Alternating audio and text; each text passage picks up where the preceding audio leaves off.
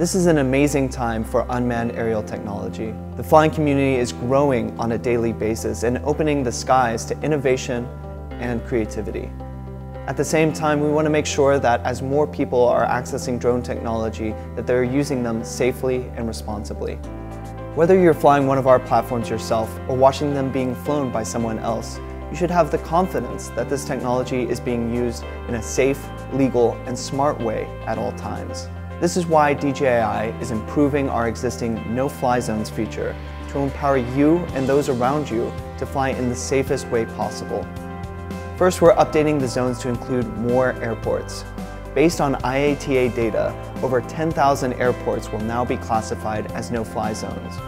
We're also updating the zones to more accurately reflect the size and shape of each airport to prevent accidental flights into unsafe areas. Further ensuring the safety of commercial and other large aircraft as they take off and land, flight altitudes around airports will be limited on a 15-degree incline, starting at a 20-meter altitude and radiating outward from each airport. DJI is also continually working with governments around the world to develop safe flying practices and identify areas where flying might pose an unnecessary risk.